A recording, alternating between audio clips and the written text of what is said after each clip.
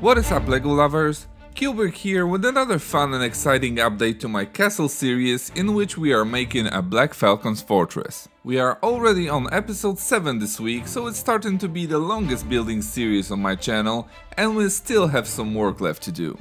But let's not get ahead of ourselves, because for this update I was able to make a lot of sweet progress on the build already, so I think you'll really enjoy what I have in stores for you. But as usual, before we start this video, be sure to smack that like button and consider subscribing to help this channel grow. We just hit the great milestone of 5,000 subscribers, for which I want to thank all of you who contributed to this achievement, but don't think for a second I will stop here, because my next goal is hitting 10k this year. So if you enjoy watching my MOCs being made, tickle that algorithm a bit and share my videos with all your LEGO loving friends, because there are still a lot of great builds in plans for the future. But now, with all that being said, it's time to jump into today's progress, so let's get this episode started right now. And the first thing I started making after finishing the last episode was a set of stairs leading up to the top of the defense walls, and I came up with something like this. There is actually not much new stuff here, because if you've been watching my previous builds, you know that I'm really fond of this technique, but this time I've changed the concept a bit and embedded the boards into the wall. I think it looks very good this way, especially using this color combination using medium nougat printed tiles and a reddish brown edge. So let's continue with this pattern all the way to the top and make some walls while we're at it. Okay, so we have the stairs leading all the way to the top and most of the wall on the right side of the gatehouse completed, and I really like how it's going. The stairs are ending perfectly with the gatehouse that will be partly open so that the soldiers will have easy access to the gate mechanism, so it's everything I could ask for here. There will of course be some kind of supports underneath the stairs, but I will worry about that later, because now I just want to continue with the inner walls and attaching the next torch, for which I already prepared the LED lights.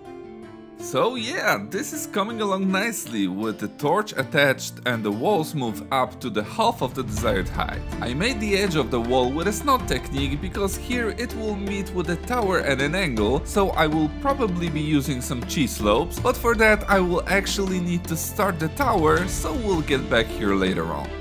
Now let's move on with the walls and build them up to the desired height. Okay, now that's impressive. The wall is as tall as it should be and it's looking very good on its own, so let's move on to the left side and finish that part of the inner wall as well. So, with all the defense walls done, the courtyard is starting to look very good, although the walls are looking a bit empty, so I started thinking, should I make some kind of a banner here or something to fill it in? Unfortunately, there is no official big flags or banners for Falcons, so I would either have to make custom ones or build them out of bricks, but I don't know if that clean wall bothers me that much. What do you think? Should I leave it like this or add something here? Okay, it just hit me that some kind of a plant would be a nice addition to have some variety here, and it hit me so hard that I forgot to make some nice looking footage of it, but I came up with this olive green vine that will be growing out of some kind of a stone-made pot. But that is just a placeholder for now. Let's first start making the tower and we'll see how the angle between it and the wall will look like and how will the vine fit then. So first up, the door.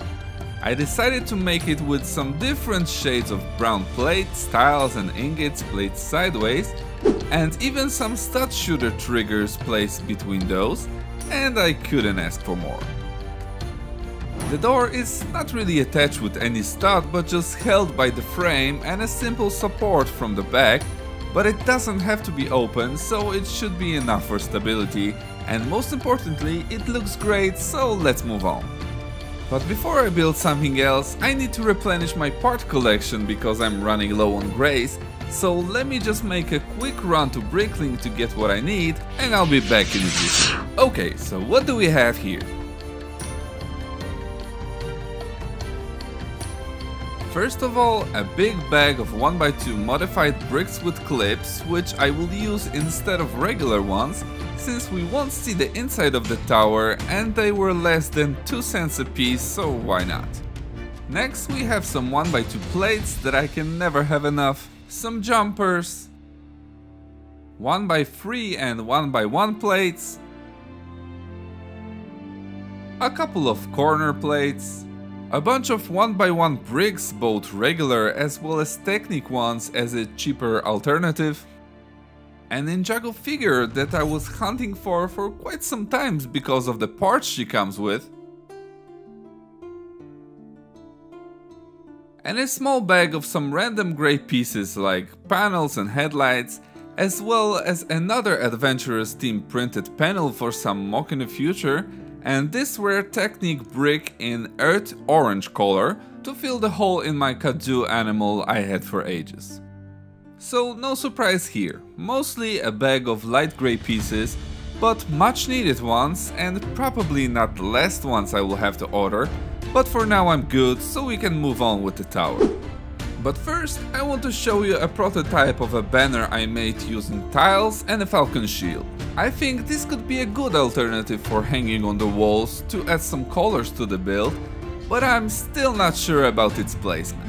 If I hang a couple of those on the walls, it might be too much for such a small space we have here, so how about I just put 1 or 2 on the sides of the tower? Let me know in the comment section what do you think. Anyway, back to the tower itself. I raised the walls of the tower to the level of the defense walls, and for now it's enough, because as I said a couple times before, I want the top of the tower to be a removable section so that the build is easier to move to a convention. This part of the tower will be of course covered with some tiles and made with supports on the inside for stability, but for now I just care about the looks. So we have some cross-shaped air vents all around the tower with a small parapet over the front, and above that I wanted some kind of a window. I'm still not quite sure of the look, so it might look different when you see it next time, but I like the overall placement and the fact that it's deeper than the outer wall. Also, the vine fits here now perfectly, with the thinner parts of the leaves being stuffed in the corner and the bigger ones nicely filling the free space. And I even made a small pot filled with brown studs, so the plant has some normal growing condition in this harsh rocky environment.